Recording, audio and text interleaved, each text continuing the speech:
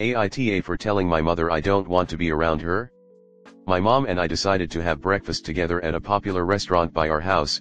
We had a good time and drove around afterwards till we had to pick up my brother from work so he can take the car and drop us off at a Costco to get groceries. On our way there we see a homeless man in a wheelchair and I hand him cash. He tried to give us cigarettes but I turned him down saying we didn't need anything in return. Then my mom looks at the stranger and goes, "You thought she was a smoker because of her yellow teeth, right?" It's an insecurity of mine and I do brush my teeth, for anyone wondering. He rightfully didn't know how to respond and I was in shock that she said that. She made comments like that all throughout the day but nothing made me as mad as this did.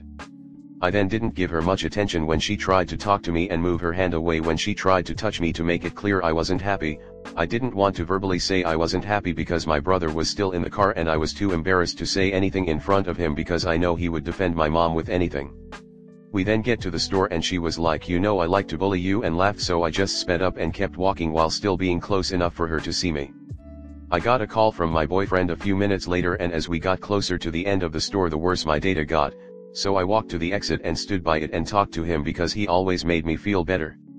A few minutes later she called me and asked where I was and I told her where and why I was there. Then she said, "Am I supposed to be here alone?" And I said that I didn't know what we needed and that I didn't want anything but I would help check the stuff out, carry it when she needed me to. She got mad saying that she didn't need my help and that she just wanted to know if she was going to be on her own, to which I replied that I would help her but I just didn't want to be around her at the time because I didn't like what she said in the car. She immediately hung up on me and left the store. I followed her at first and then when she wasn't listening to me and ignoring me I let her go and stayed in another grocery store for the air conditioning. It was very hot out. I didn't know how to get home at first but then I remembered that I put 2 bus tickets in my phone case for emergencies. I kept talking to my boyfriend and told him that she is probably gonna have a long list of chores for me to do when I'm home. She always tells me to clean or do chores when she's mad, and not 10 minutes after telling him that she sends me a list. I am going to finish the list but I'm debating whether to talk to her or not, or if I'm in the right here. I think she's being childish but maybe it's just me being selfish, sensitive, or entitled. Please let me know what you think and thank you so much for reading this far. I know it's a lot. Comment. Gosh, moms are just awful sometimes. NTA at all. Your mom needs a taste of her own medicine and will one day wonder why she doesn't have a relationship with you when you're an adult. I've lived this myself and now do all I can to avoid contact with my mother. NTA. You know what confirms it? She said it herself. "I like to bully you, don't bother bringing it up. I have a feeling it will end up worse for you, dude, but maybe start talking to trusted friends in person or online about your home life. You're extremely mature for addressing your emotions, walking away and then attempting to express yourself calmly, something she needs to learn. Also, coming for your child's appearance is so strange. You share the same genes, aka look-alike, and if it's your lack of hygiene or care, that's kinda on the parents at a certain point, ya know? Emo parents are grown enough and been on this earth long enough to know right from wrong. I can't stand this behavior, they play dumb. NTA. You're entitled to want time away from another person, regardless of anything, but especially if you're feeling hurt and need some space. With time you can get better at communicating with people around, taking that space and setting boundaries. But your mom also sounds pretty awful from what you've said here. I don't want to armchair diagnose, but there may be some emotional abuse or narcissism involved, and I'm sorry you're having to deal with this. That gives you a pass for anything you might have done that might have seemed disrespectful to her. That's not something a parent should ever do to a child.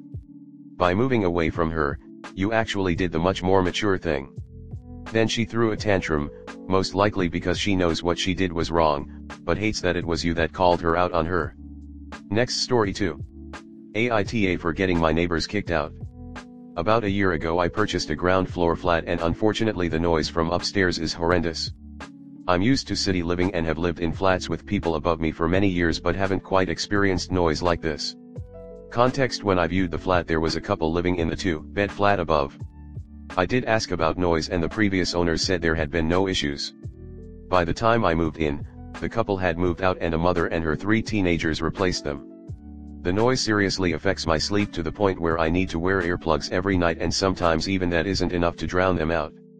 I don't have guests over because I know they will not have a decent night's sleep.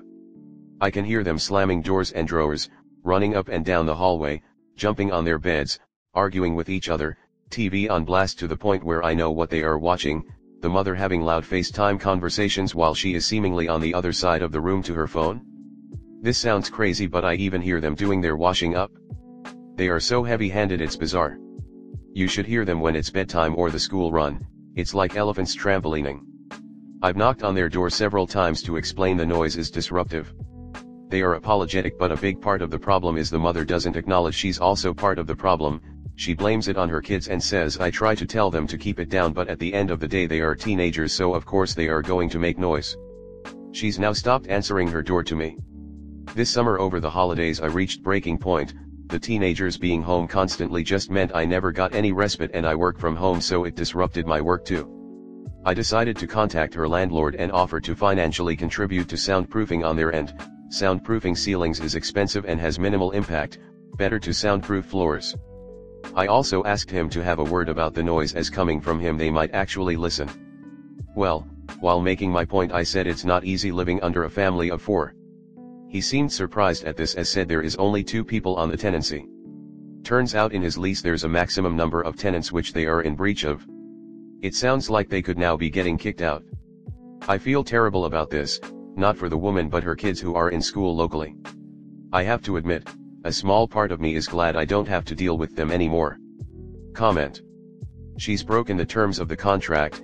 In fact, she has double the number of people, and isn't being considerate of neighbors, and clearly doesn't have sufficient carpeting and makes noise herself. She is the one who's supposed to feel bad, not you. It is all 100% on her, entering a contract with her fingers crossed and expecting everyone else to look away. Yup. Common sense should have told her if she was going to violate the terms of her lease, then she needed to make sure not to rock the boat. Way to bring attention to yourself, lady. Nta, but oof, that does suck for them. They had the opportunity to keep it civil though, and they didn't. If I were their landlord, I'd prob be glad to know as well, since it doesn't sound like they're necessarily treating the space with care either. It turned out crappy for them, but maybe they'll learn to be better neighbors next time.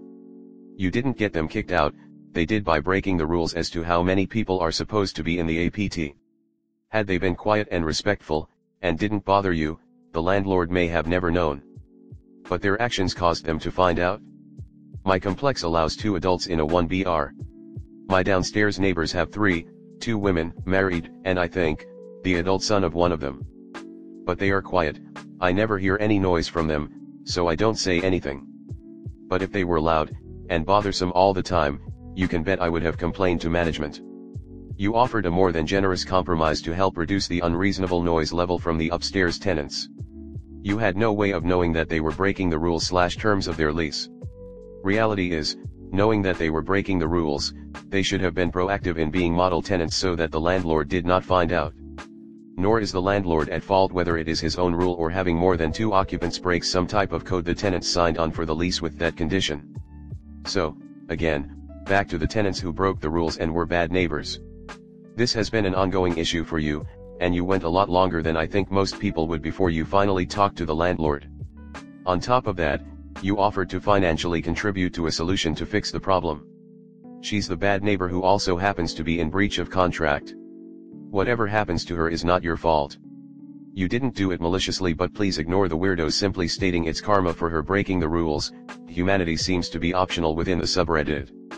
Feeling guilty is normal in such a situation. There are children involved regardless if they're tyrants or not, and for her to break the tenancy rules, there's clearly a reason for it.